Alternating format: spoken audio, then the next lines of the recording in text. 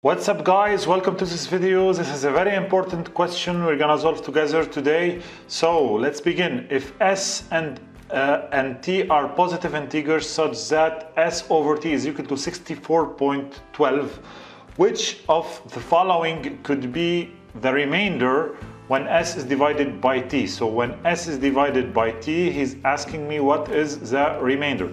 So when s is divided by t, so we can write it this way: s is equal to a times t plus r.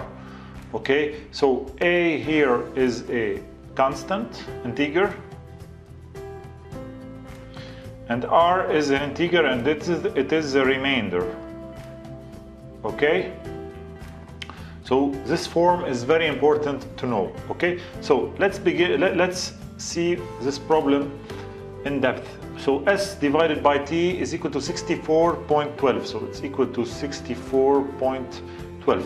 So let me try to write this one into, transform this one into something similar to this. So if I do some cross multiplication here, I get s is equal to 64.12 t. Okay, so I want to transform this to something similar to this one. Okay, so I can write here s is equal to 64t plus 0.12 t. Okay, why I wrote it this way? Because I want an integer here behind the t, which is 64. So because a here is an integer, so I want it to be an integer. So that's why I wrote it 64t plus 0.12t. Okay, so now I have an integer a and I have the remainder here r. So this one is very similar to this one. Okay, so now here 64, it's an integer, and here is the remainder. So the remainder here is equal, remainder is equal to 0.12t. So, and t is an integer. This is very important. So which one of these answers could be the remainder? So could be for example, if the remainder is 2, okay, if r is equal to 2, so 2 is equal to 0.12 times t. So now if I want to compute t, t is equal to 2 divided by 0.12, it's equal to 200 divided by 12. I multiplied by 100 the numerator and 100 in the denominator.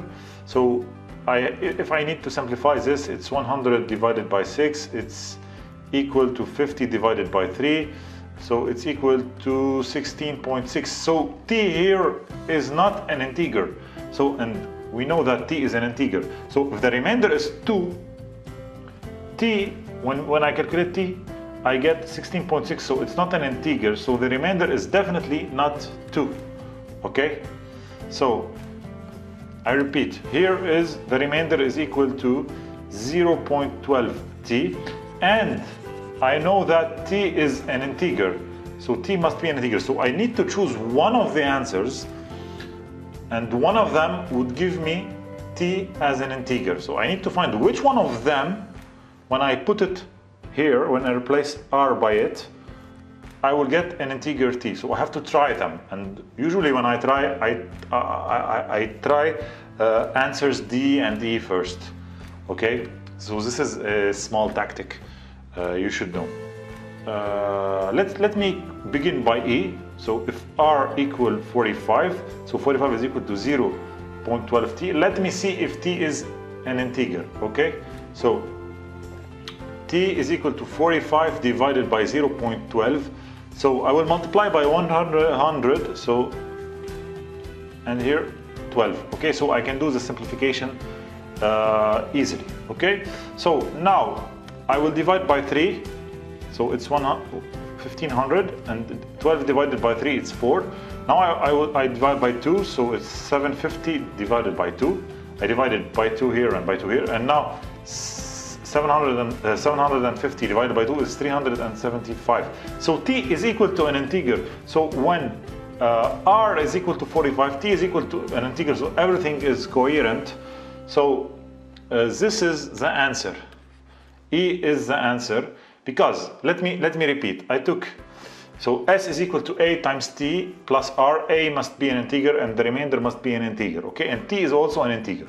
So I took this form here and I transform it to something similar to this. I had this form, okay? So here we have an integer plus the remainder. This is the remainder. So which one of these is the remainder? I have to respect the condition that T is an integer, okay? So I have to try the answers to see which one will give me T as an integer. So R is equal to 0.12T. I will replace R by the values here, and the one that gives me T as an integer is the correct answer. Okay, so the answer here is E. Hope it's clear.